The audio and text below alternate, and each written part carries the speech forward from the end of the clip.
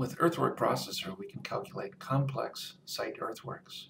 We start by defining different regions across our sites with different subgrade depths. We can use the Create Regions tool to automatically offset all regions to provide the necessary gap for the application between each of the regions. From here, we can now use the main form to create an Earthwork Set.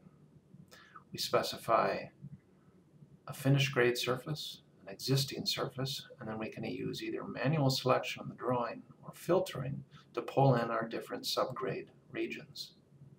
The elevations of those polylines or feature lines are pulled in and represent the subgrade depth for that region. Earthwork Processor does the rest, calculating cuts and fills for each region as well as a total for the set. Subgrade depths can be changed. Custom labeling can be set up to label each region across our site. Stripping depths can be specified, and all results can be exported to an AutoCAD table or to Microsoft Excel.